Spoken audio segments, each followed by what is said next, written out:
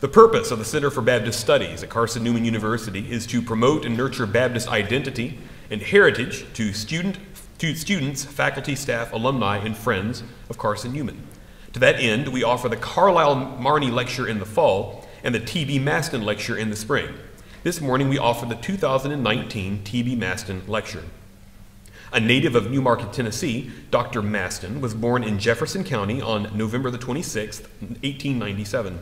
He graduated from Carson-Newman in 1920 with a Bachelor of Arts degree and was awarded an honorary Doctor of Letters by Carson-Newman in 1958. As a professor at Southwestern Baptist Theological Seminary in Fort Worth, Texas, for over 40 years, he influenced deeply the lives of thousands of Baptist ministers. Dr. Maston produced scores of articles and wrote 23 books in the area of Christian ethics and Christian development. True to the Baptist heritage of matching Bible-centered beliefs and Christ-honoring behavior, Maston led in the movement among Southern Baptists for racial desegregation. Writing on the subject as early as 1927, Maston published 2 books in 1959 urging Baptists towards integration as the proper Christian stance. Those who knew him remember that he had in his office an entire file drawer full of the hate mail that he received from those that did not appreciate his advocacy of racial integration. One of Dr. Maston's favorite scriptures was 1 John 2:6. He who says he abides in him ought to walk in the same way in which he walked. Until his death in Fort Worth on May 2nd, 1988, T.B. Maston always challenged himself and others in the Baptist tradition to live out an authentically Christ-like ethic. In the lectures named for him and sponsored by the Center for Baptist Studies and the T.B. Maston Foundation, Carson-Newman University celebrates the life of Dr. T.B. Maston, genuine human being, authentic Baptist, and devoted follower of Jesus Christ. This morning, we welcome Dr. Kimlyn Bender as the 2019 T.B. Maston Lecturer. Dr. Bender is professor of Christian theology at Baylor University's George W. Truett Theological Seminary. His primary area of research is in 19th and 20th century theology, with a particular specialty in the theology of Karl Barth. Though his publications extend to include work in ethics and philosophy, in addition to his historical and systematic theology. Dr. Bender has published 3 books in the field: Reading Karl Barth for the Church, A Guide and Companion, Confessing Christ for Church and World, Studies in Modern Theology, and Karl Barth's Christological Ecclesiology. He is also the co-editor of Theology as Conversation, The Significance of Dialogue in Historical and Contemporary Theology. His work has been published in numerous journals and collections, including the Scottish Journal of Theology, International Journal of Systematic Theology, Theology Today, Christian Scholars Review, Soundings, Sophia, Perspectives in Religious Studies, and the Journal of Religion and Society. He's the recipient of numerous awards, including the David Allen Hubbard Award from Fuller Theological Seminary, the Outstanding Faculty Award from the University of Sioux Falls, and he received the Elie Wiesel Prize in Ethics. That was a first prize. That's for undergraduates, and it's something that you can compete for right now. I do want you to know that while he was earning his PhD at Princeton Theological Seminary, he earned his doctoral degree in systematic theology under Dan Migliore, a name that'll be familiar to many of you. As an ordained Baptist minister raised on the prairie of North Dakota, he's preached in many churches and has served ministries in the Dakotas, California, and New Jersey, and most recently as the senior pastor of Oak Hills Baptist Church in Sioux Falls, South Dakota, a church that grew under his leadership while he was teaching full-time at the University of Sioux Falls. He and his wife, Trudy, have 3 children. Please join me today in welcoming the 2019 T.B. Maston Lecturer, Dr. Kimlyn Bender. Well, thank you for that very kind introduction, and thank you so much for having me here. It's a wonderful privilege for me to be here at Carson-Newman today and to join with you as I talk about a lecture that I think will address something that we all deal with today. The lecture's title is Christian Discipleship in the Digital Age, Character Formation and the Challenges of Cyberculture. I want to thank the administration and faculty, the selection committee. I especially want to thank the religion faculty who have hosted me these few days, and it's been such a wonderful thing. And I especially want to thank Dr. Andrew Smith for all that he has done to make my visit here possible. So thank you, and thank you for coming today. I'm going to begin this lecture recognizing also T.B. Maston, as has been said, as an ethicist, and I've tried to follow the spirit of ethics as I've addressed this lecture and the intention of the lecture. The subject I am going to address today is Christian faithfulness in the digital age. That is the primary question to be addressed, though another way to get at the theme is to see it as addressing the broad topic of Christian ethics and technology. In taking this question under the larger theme of ethics, and as I hold ethics necessarily situated as a subfield of Christian theology, I seek to both address the particular moral questions raised in our online world and respect the intentions of the endowment of this lecture to honor the legacy of T.B. Maston. Hearing reference made to ethics and technology might lead you to draw a number of early conclusions about what I'm going to say. So I want to clarify at the outset what I will and what I will not be addressing. First, I will not talk about particular cases regarding technology, or specifically about the internet and social media. I do think those discussions are important, but I want to attend to the broader meaning of ethics in the earliest sense, which for the ancient Greeks, as for the early Christians, was not centered upon solving moral problems or determining what to do in particularly sticky situations. And you know what I mean when I mention such quandaries, often used to teach ethics in freshman college classes. There are 3 people in a boat, but the food is scarce and quickly running out and can sustain perhaps only 2 of you, with sharks all around the boat.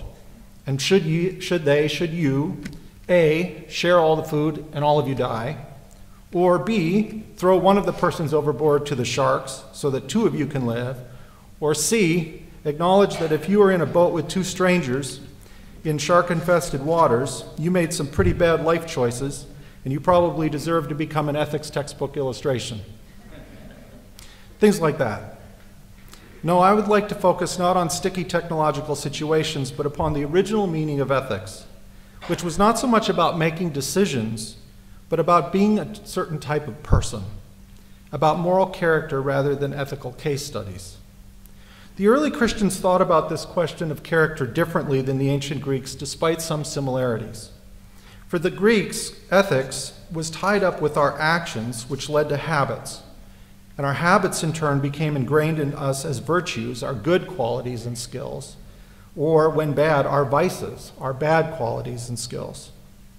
A number of early Christians were influenced by this way of thinking, but there were always differences between Greek and Christian conceptions, not least because Christians believed in grace and that our character could be changed by an encounter with God, whereas the Greeks, and Aristotle specifically, thought we were simply the sum total of our habits and, in a sense, captive to them and thus self-determined. Now, a number of Christians, and particularly Martin Luther, did not like this way of thinking about good actions, habits, and virtues at all, and for some significant reasons. Some in Luther's day saw our relationship with God as dependent upon the development of such virtues, though, and this is important, always as assisted by grace. Luther believed, however, that this way of thinking was to get things backwards. God does not forgive us because we are good or holy. Rather, we are called to love God and our neighbor and to live holy lives because God first loved and forgave us. Nevertheless, once this order is firmly in place, we're still left with the question of how we are to live in the present as people who have experienced God's mercy and forgiveness. In other words, we rightly ask as to the shape of Christian freedom that has been granted to us, as well as to the form Christian discipleship is to take. Long before Luther, the Apostle Paul stated that Christians are to be people who demonstrate the activity of the Spirit in their lives and who live in such a way that reflects such activity. Paul instructed the Christians in Philippi to work out your salvation with fear and trembling, just as he continued, it is God who works in you. Furthermore, Paul himself specified actions and qualities that were contrary to the Spirit of Christ and that Christians were to avoid, such as quarreling, jealousy, outbursts of anger, factions, slander, gossip, arrogance, and disorder. That list sounds pretty much like a number of online discussion board comments, doesn't it? Paul also commended actions and qualities that should mark the life of the Christian, such as the fruit of the Spirit mentioned in Galatians 5, love, joy, peace, patience, kindness, goodness, faithfulness, gentleness, and self-control. And while these things are the fruit of the Spirit and not our own doing, Paul can immediately go on to speak not only of divine agency, but of our own, exhorting his readers to keep in step with the Spirit by which they live, and then adding the direct command, let us not become conceited, provoking one another. Lists like those just mentioned can be found in other Pauline books as well, such as Ephesians, where readers are told, do not let any unwholesome talk come out of your mouths, but only what is helpful for building others up. They are then instructed to get rid of all malice, bitterness and anger, brawling and slander, along with every form of bitterness, and to replace these with kindness and compassion. Not to make light of this, but these are New Testament naughty and nice lists of actions and attributes. That is, lists that set forth actions to be avoided and actions to be done. There are also lists of qualities of character that are to be condemned and rooted out, and lists of those qualities that are to be encouraged and nurtured. Indeed, New Testament scholarship calls such lists virtue and vice lists, and they are found throughout the New Testament.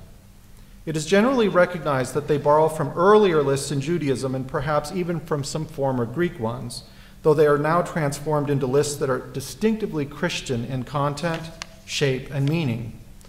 Paul, like the other writers of the New Testament, was concerned with questions of Christian character and how we are to live in light of the gospel.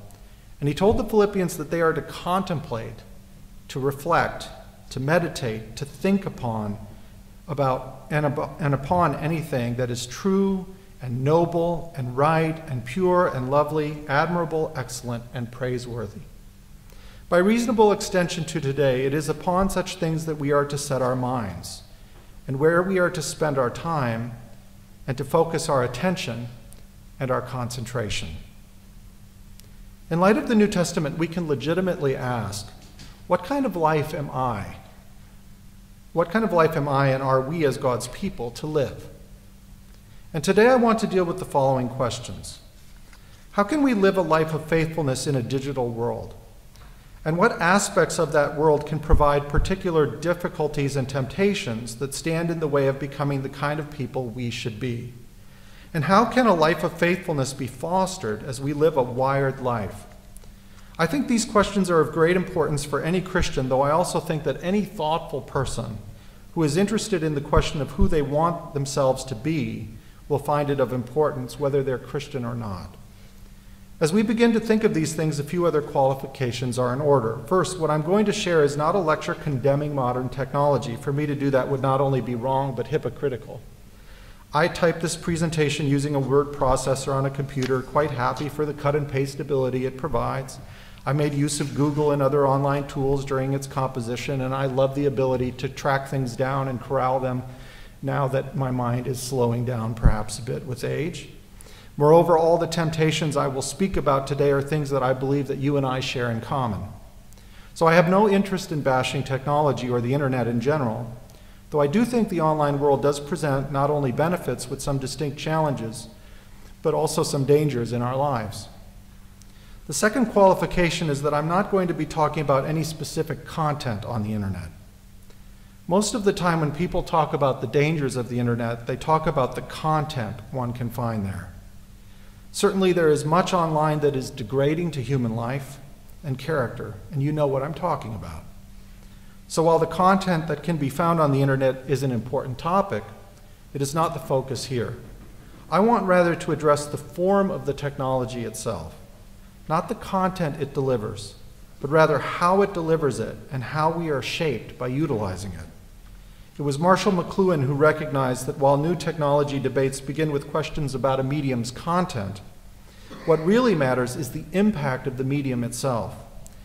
For every new medium not only carries content, but changes who we are.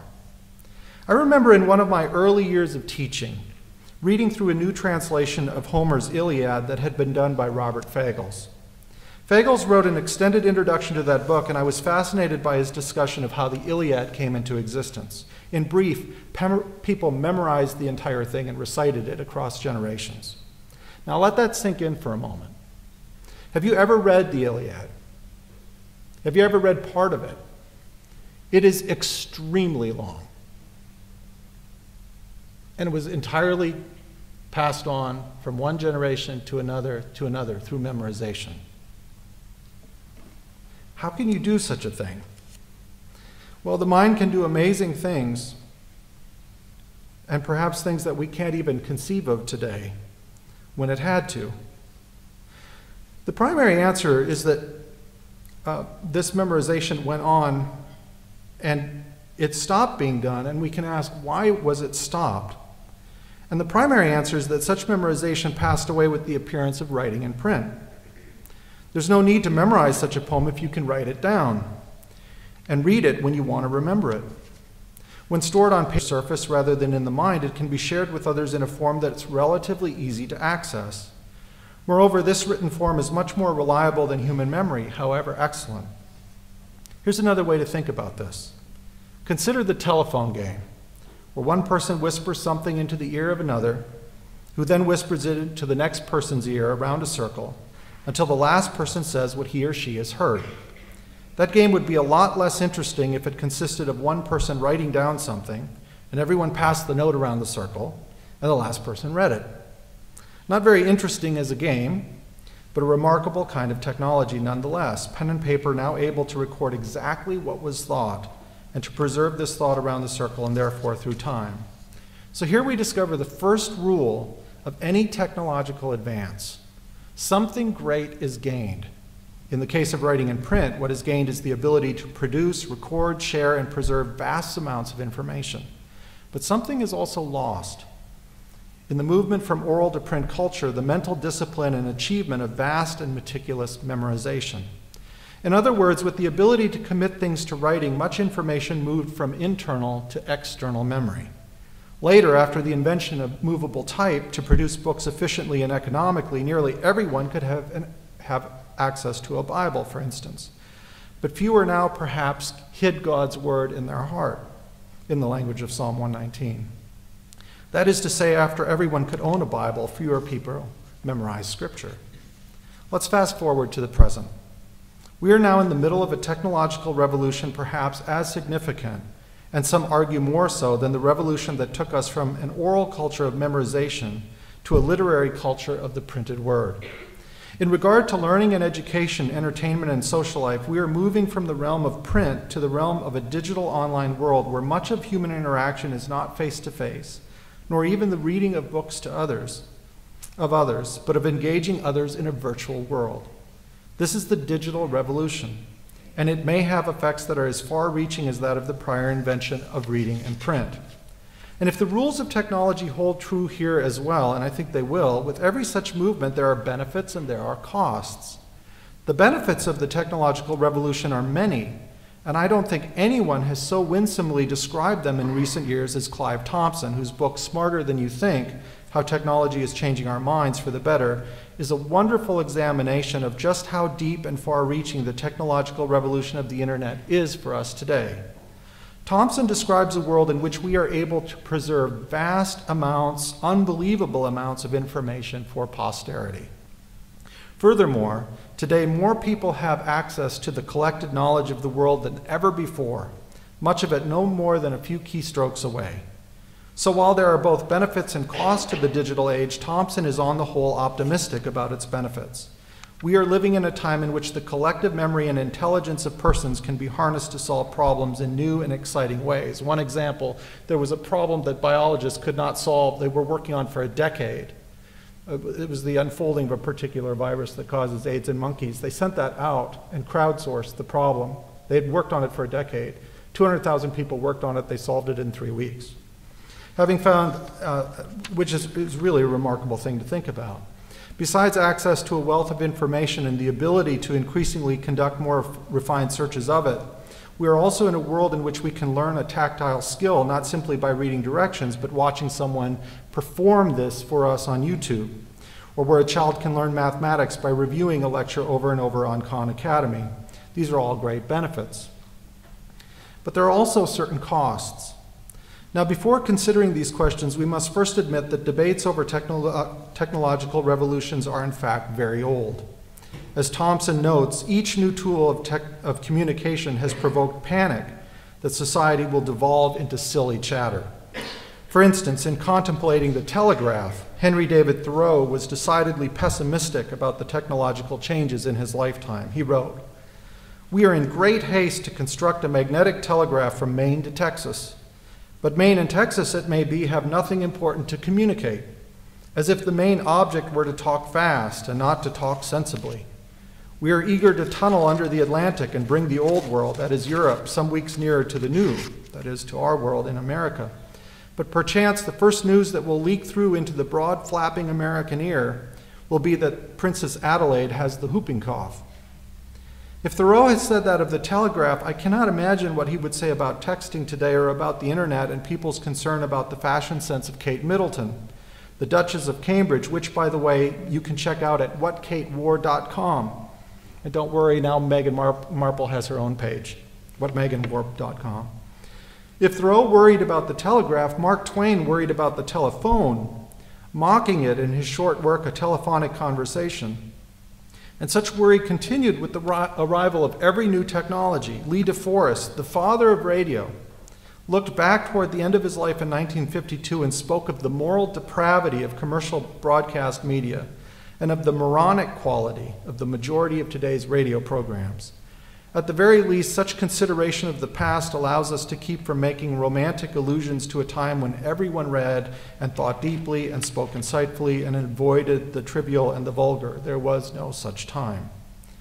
But debates like these over technology started much earlier even than Twain and Thoreau.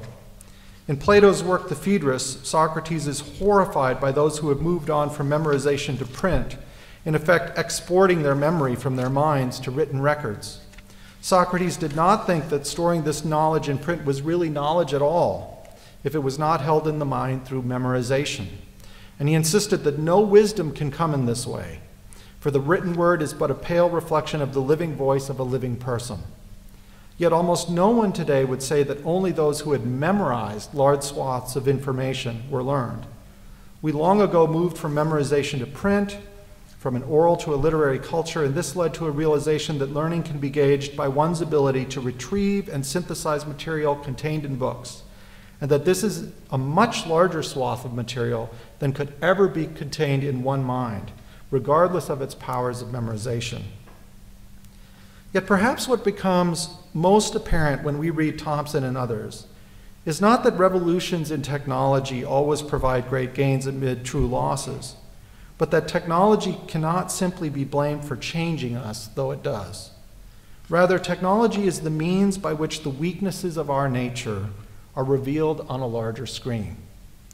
Marshall McLuhan stated that a medium is anything that stretches, extends, or amplifies some human capacity. So we should not be surprised that technology extends not only the good, but also the bad.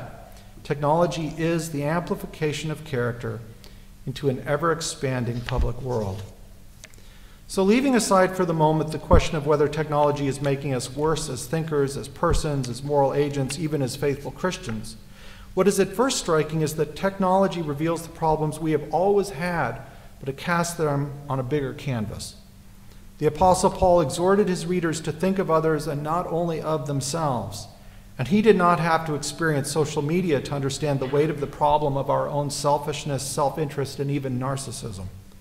Nor did the problem of apathy arise only after the invention of the Xbox or the iPhone. Caring about caring has always been a challenge, as all parents of teenagers from the beginning of time have known, and caring about our character and the life we are called to live has always been an uphill battle against our fallen nature and can only be waged in light of the Spirit's own work. Hence the vice and virtue lists in the New Testament. Rather than causing the problems of narcissism, apathy, selfishness, sexual anarchy, and general nastiness, social media and the internet simply provide a much bigger screen on which such narcissism, indifference, self-obsession, prejudices, mean-spiritedness, lust, and general nastiness can be projected. The ugly and brutal language that appears on comment boards below articles is certainly something that the anonymity of the internet fosters. Of course it does. But it is too simple to say that it creates such thoughts. The bad tree bears bad fruit. And while most persons would not speak as they do on comment boards or on social media where they're speaking to a person face to face, technology doesn't create the ugliness of the speech, but simply reveals the reality of the hidden convictions that give rise to it, though it does without question make their appearance more readily evident and rampant. In other words, technology is perhaps as appropriately understood as that which reveals character as that which shapes it. And so the back and forth comments and discussion threads on the internet are not unlike and indeed reflect the life we find in the philosopher Thomas Hobbes' description of the state of nature that long preceded the digital world. They are often, to borrow from Hobbes, nasty, brutish, and short. Well, not always short. In this regard, technology is seen to be that which reveals rather than creates our character. But the matter cannot be left there, for there are, in fact, even more substantive dangers about the digital revolution than its ability to amplify and extend human vice to a larger and larger audience. For if Clive Thompson is the digital world's defender, Nicholas Carr is its prophetic antagonist.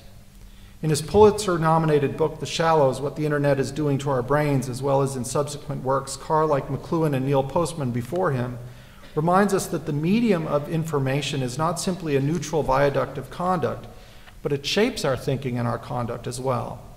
Since the appearance of Carr's book, many others have followed with similar claims of how technology not only amplifies character, but also reshapes it and the mind itself, and thus changes us in very deep ways.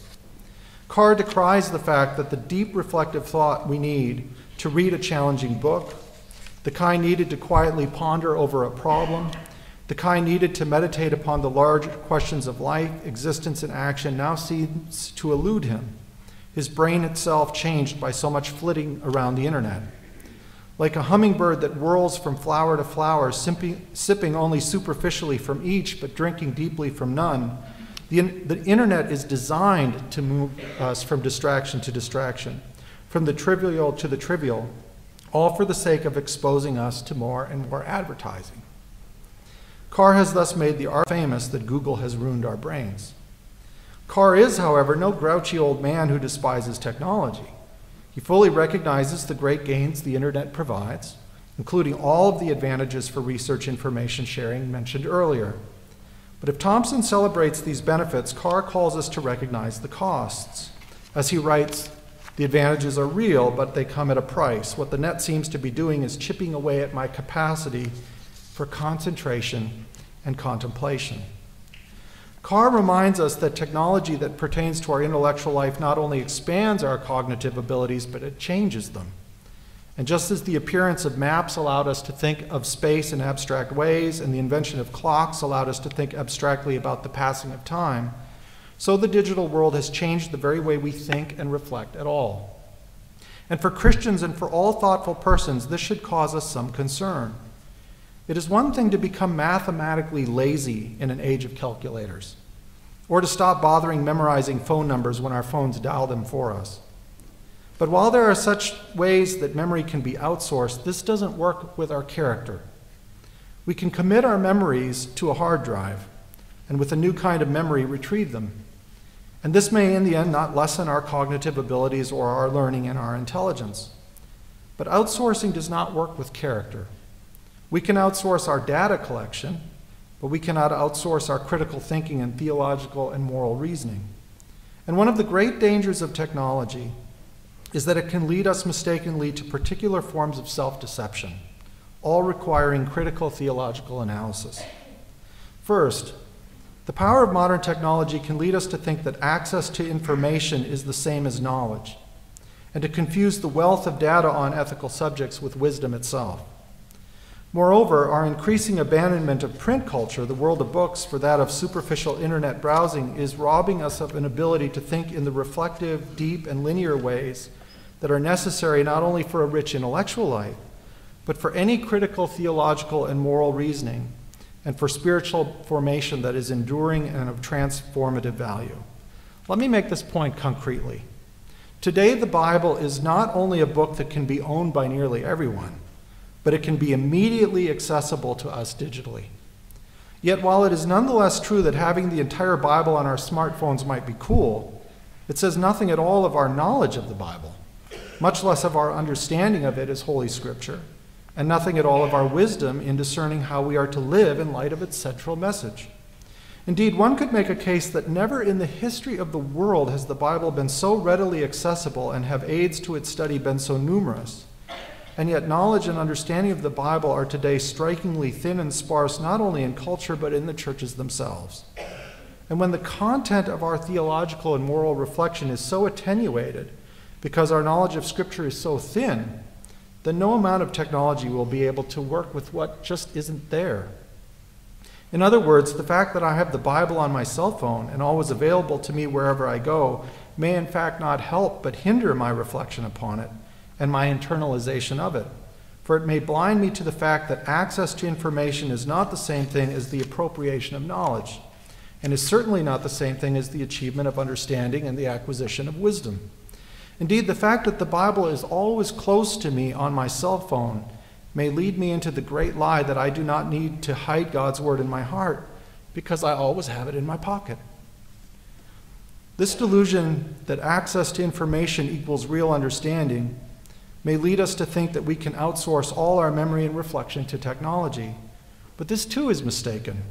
You can't reflect on what's not there in your mind to begin with, nor can you do a Google search for something you have no idea of what you're looking for. In short, you can't solve a problem of the intellect without knowing enough to understand why it's a problem in the first place. And this background knowledge is only gained through prior study, focus, and concentration. By extension, we cannot act creatively to address spiritual, theological, and moral issues in our times and in our churches without having spent careful time gleaning the knowledge, experience, and wisdom that make such creativity possible. This great temptation, the temptation to confuse access to information with the possession of wisdom, is the delusion of omniscience. This is an ancient delusion, with the internet now taking the place of the tree in the middle of the Garden of Eden. At its worst, it is a rejection of our finitude that refuses to acknowledge the limitations of our knowledge and our dependence upon God for our wisdom. And this is a great temptation, and it is complemented by other great temptations that the digital age uniquely bring to us. Another of these is to confuse connectivity between persons with true relationships. And yet another is to confuse the awareness of social problems with actions for their resolution. The confusion of online interaction with real embodied relationships and of global awareness with real local action is the delusion of omnipresence. At its worst, it succumbs to a Gnosticism that believes our existence can be translated into a disembodied digital presence that confuses online friends for real formation that occurs in embodied friendships. As we are not omniscient, so we are also not omnipresent or omnipotent. While the internet and digital media certainly can and may increase our knowledge of the world and its problems, as well as extend our presence and action, it can also deceive us into thinking that we can know and do all, and that being online is akin to being everywhere. But as the ancient writer Seneca noted, to be everywhere is in the end to be nowhere. While all three of these temptations are powerful, the digital age seems particularly susceptible to the first, that of omniscience. Though technology is amazing at helping us glean facts and access information and connect with others, its power decreases exponentially as we move from facts to knowledge, from knowledge to understanding, and from understanding to wisdom and the formation of our character. If this is true, then the digital arena must be framed and offset by a rich exploration of the mystery of the gospel, as well as a retrieval of those older practices of prayer, meditation upon Scripture, deep reading in the wisdom of the ages, focused intellectual and moral reflection, and the disciplines of spiritual formation. It is this disciplined attention and concentration and the ability to read deeply which are perhaps especially placed in jeopardy in the digital age. And here the particular challenges and costs of the digital ecology appear most acute. For if the church of the past was concerned about where we put our money and where we put our time, today we might rightly ask if the digital economy is robbing us of our attention and our concentration, indeed the unity of our very selves. That our attention is being stolen by the invasion of ever-present and intrusive technology, as well as by the perfection of distraction and of the inflaming of our passions and desires for commercial purposes, has been recently and persuasively argued by Matthew Crawford and others such as Tristan Harris, self-described as Google's design ethicist, who has written that technology does nothing less than hijack people's minds. In plain English, your attention span is up for sale, as is your privacy, as you probably know in the last few weeks. And the more things to which you pay attention online, the more of your attention that can be sold to advertisers. I think in the research that I've done, the thing that's most shocking to me is that all the great large companies, social media companies, the most important people that work there are social psychologists. They work on things that, the same thing that makes you go into a gambling casino and keep pumping quarters into a machine is the very same thing that keeps you pumping and touching the apps on your phone. There's a reward system. And they know this, and they manipulate us all tremendously, and everyone's aware of this now. If you want a great job today and want to make an awful lot of money, go into social psychology and into psychology generally and learn how to manipulate people through intermittent reinforcement. That the digital age has heightened our possibilities for distractions and that quiet reflection is on the wane, these things are, I think, indisputable facts, and Carr documents these extensively. Yet all the more reason that Christians must here act against the grain of our digital culture. For it is indisputable that much of the internet's flood of information is trivial, cheap, and silly, and that its penchant to shape the mind for distraction is powerful. Unless we want simply to subsume our life into the vapid, the trivial, and the ephemeral, we must find time for those ancient practices of prayer, for meditation, reflection upon the sources that give our convictions and our character. Scripture singularly, but also wisdom of the ages, wisdom that's been captured primarily in the literary age. The Bible itself is the product of this age, and in fact played no small part in the development of this literary culture. Indeed, the Codex, the early forerunner of the book, is in no small part a Christian invention. It is the accumulated wisdom of the past that stands as a witness against our current fascination, indeed idolization, of the immediate, the new, and the present. That we live in the digital age does not mean that we renounce it entirely. Digital technology, with its power to enhance connections, both informational and relational, has its gifts to contribute to us. But Christian faithfulness does require an intentional commitment to foster in ourselves the disciplines that limit its problematic effects. This entails placing limits upon the trivial while cultivating the significant, all the while staving off its addictive tendencies. As Thompson himself says, if you want to internalize a piece of knowledge, you've got to linger over it. You can't flit back and forth. You have to focus for a reasonable amount of time with mental peace. But today's digital environment rarely leaves any such peace. Think of all the bells and whistles and beeps and dings every time you get an email, a text message, or a new update of any kind. How can any sustained thought be done in such a world, one in which the average American checks their phone numerous times every hour and more than 50 times a day? As Thompson states, constantly switching between tasks is ruinous for our attention and focus. It certainly does not prove itself beneficial for meditating on Scripture or for reflecting upon difficult societal problems. Indeed, as Crawford has stated, what seems to be at stake as our mental lives become more fragmented is nothing less than the question of whether one can maintain a coherent self. Christian discipleship is a life lived in conformity to Christ, of attendance to his gospel, and of reflection upon the witness of its message in Holy Scripture. This attendance and reflection is, first and foremost, an intentional and intermittent withdrawal from the digital distractions of our lives, just as we must withdraw from any kinds of distractions. Discipleship requires the time and quietness needed to reflect and bring some unity to the fragmentation of our own interior life, to know who we are and what we are about, and more importantly, to obey the divine command to be still and to know that I am God, to hear the divine promise that thou wilt keep him in perfect peace whose mind is stayed on thee. Facing this interior life, facing it squarely, and even facing it down, is at the heart of being honest with ourselves about who we are and what we are to be. For facing up to ourselves is the first step of courage. The online world does nothing to foster such reflection and does much to help us avoid it. Indeed, it's designed to undermine it. When I was in college, there was a woman who cut my hair. She told me she had the radio and the television on all the time at home. I was maybe about 20 years old. I asked her why she did that. She said, because I cannot stand to be alone with myself. The internet did not create this problem of self-avoidance, but simply stands in a long line of technology that provides a way for it to occur. Yet is perhaps the medium most given to reinforce the trivial and make this avoidance possible. It is certainly the medium most suited to make our temptations readily available at any time and at any place, while simultaneously stoking our addictive behavior through what psychologists call intermittent reinforcement, which I spoke about.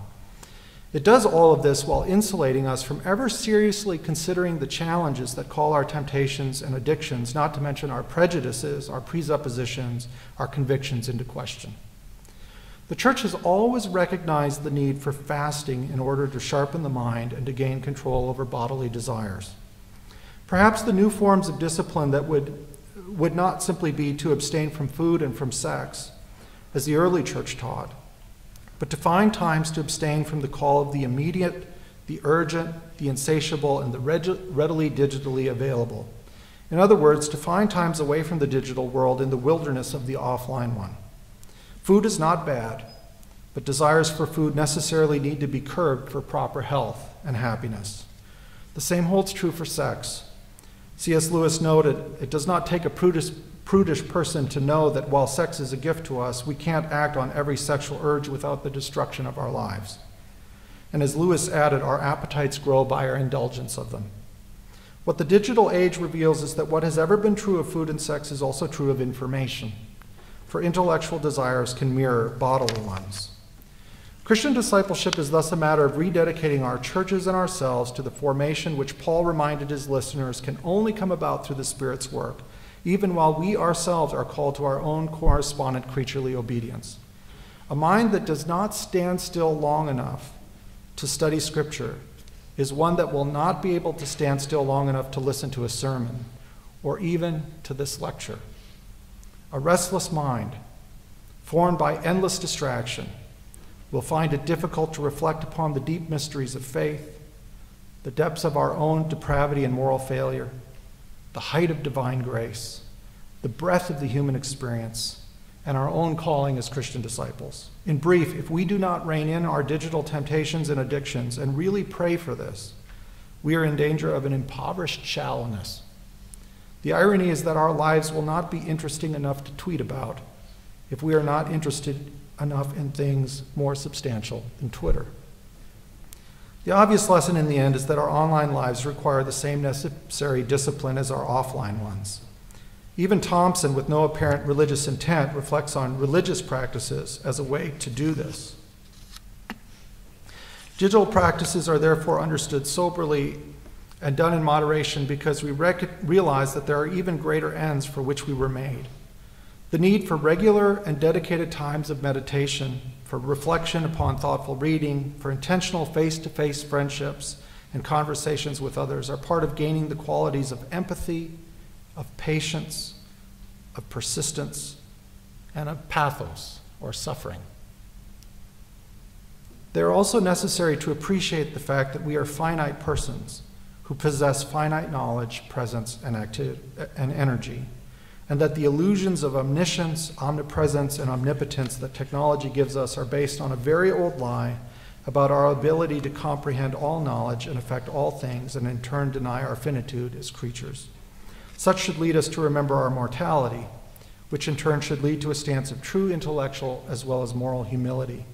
It may also help you as college students to accept the vocation into which God calls you. As Walker Percy said, lucky is the man or woman who does not secretly believe that every possibility is open to him.